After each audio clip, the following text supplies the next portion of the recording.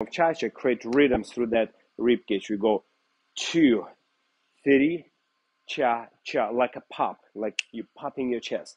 2, 3, cha-cha-cha, 2, 3, cha-cha-cha. So it's already, if you add this to a step and actually use this to create your step, your dancing is going to be much better. For example, if you add this to the cha-cha side basic, we go cha-cha-cha, cha-cha-cha, cha-cha-cha. Because remember, cha-cha is a body dance, which is any other dance is a body dance. So we don't want to just doing legs, or we don't want to just only doing hips. We want to activate our body. And then when we dance, we have to observe how much action we create here.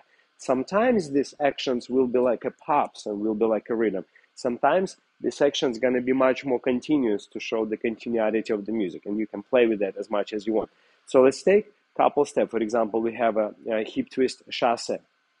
In cha-cha, we have step back 2, 3, cha, cha, cha, and then we have a round chasse 2, 3, cha, cha, cha. And our main priority will be like how much action we can create here besides doing our leg action and hip action.